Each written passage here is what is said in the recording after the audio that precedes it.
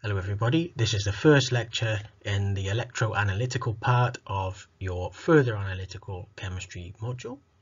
Here are a few textbooks that I've dipped into. Quantitative chemical analysis I've followed quite closely, so if you get that one you'll get quite a bit of help with anything you don't understand, and there's some good exercises in there to give you practice. Fundamentals of Analytical Chemistry is the book that Deb uses. I've looked in there a bit, it's pretty good. There's a few things in there that give you some nice extra reading.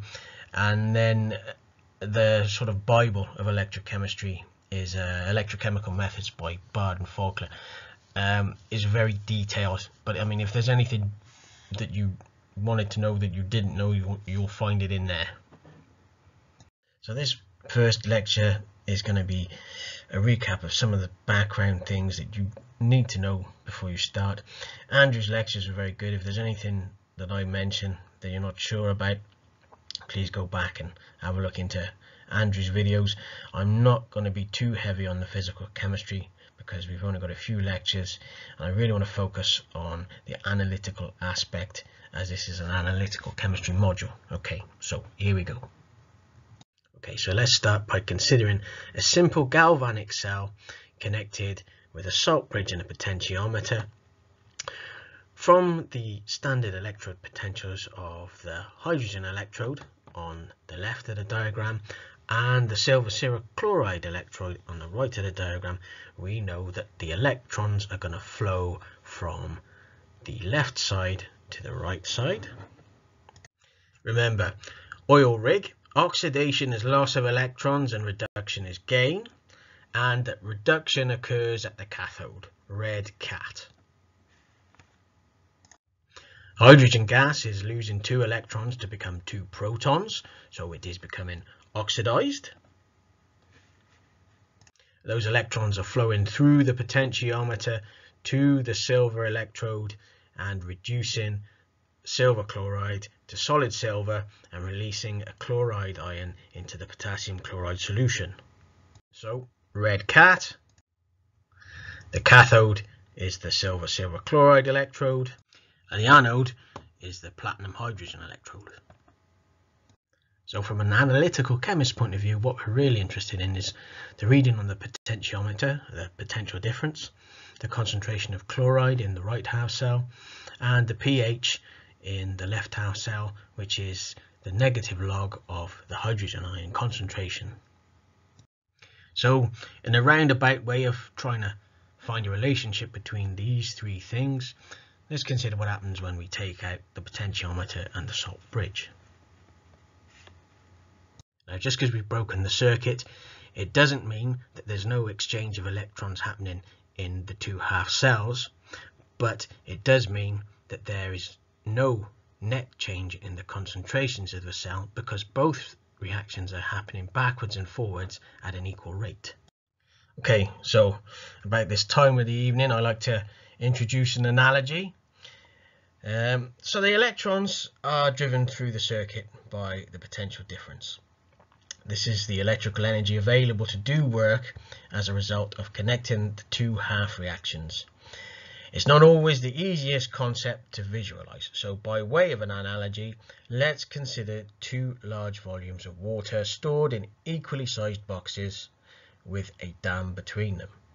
The body of water on the right is the Atlantic with a greater volume and as a result a greater potential energy due to its greater height to the med on the left. Opening the dam lets water flow. The rate of flow will be proportional to the potential energy that's stored in the Atlantic, and if we measure the flow, we could in theory work out the height, and we can use this potential energy to drive a turbine and do work. Now that is pretty much what we're doing in a battery. The flow of current does work proportional to the potential or voltage and lights the bulb. However, this also consumes the half cell reagents and increases the concentration of the products in the half cells.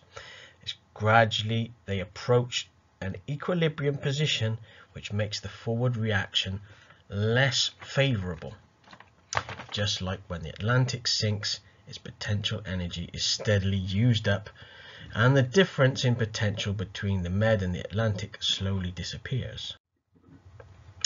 So, final bit of analogy, I promise. In order to only measure the flow and assess the potential, we drill a very small hole in the dam. We can still measure the flow.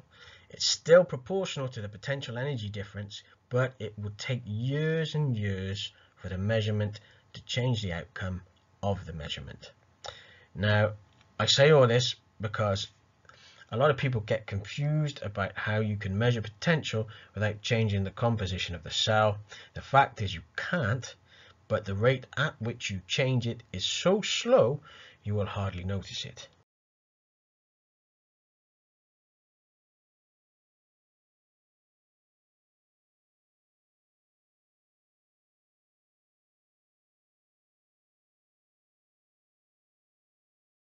Right, so why is that?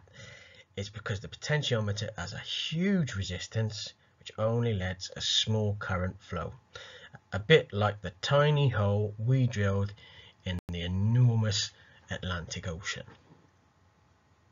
Okay, so back to our cell. So now we've put in the potentiometer, and the potentiometer completes the circuit. A tiny current flows. And this allows the electrons generated when hydrogen is reduced to flow through to the silver electrode. At the silver-silver chloride interface, these electrons reduce the silver in silver chloride to solid silver metal, releasing a chloride into the KCl aqueous solution. As oxidation continues, protons will build up in the left-hand solution, and as reduction continues, chloride ions will build up in the right-hand solution. This buildup of charge has to be balanced, otherwise repulsion will stop the reactions from taking place. We do this by putting in a salt bridge, which allows charge to flow from both the potassium chloride solution as chloride ions go through the salt bridge, and for positive ions to flow across the salt bridge into the potassium chloride solution. Don't be misled into thinking that chloride ions generated at the cathode are likely to end up all the way over in the hydrogen electrode solution.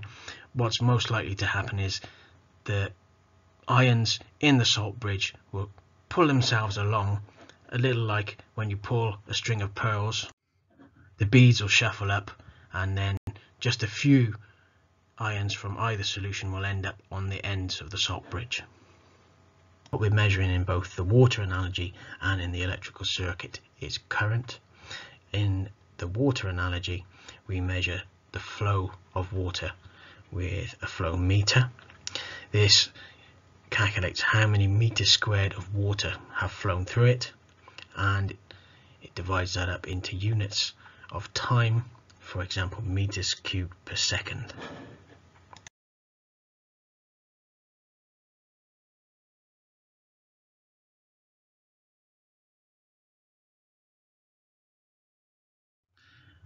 In a cell, the rate of flow is measured by the galvanometer.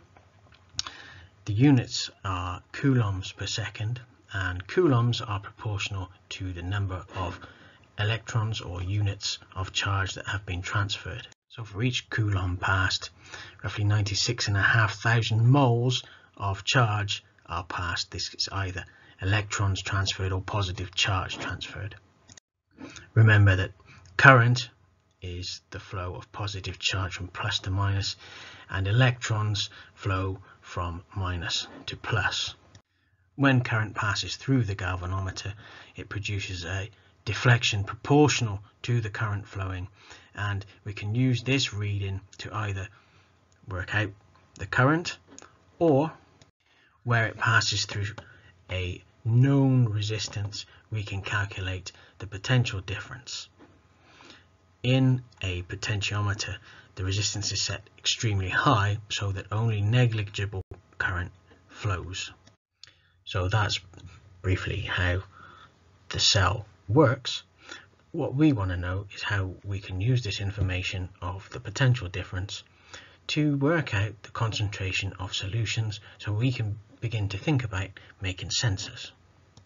And that's exactly what we're going to look at in the next lecture, where we're going to introduce the Nernst equation as a means of relating the reading on the potentiometer and the concentration of ions in the two solutions.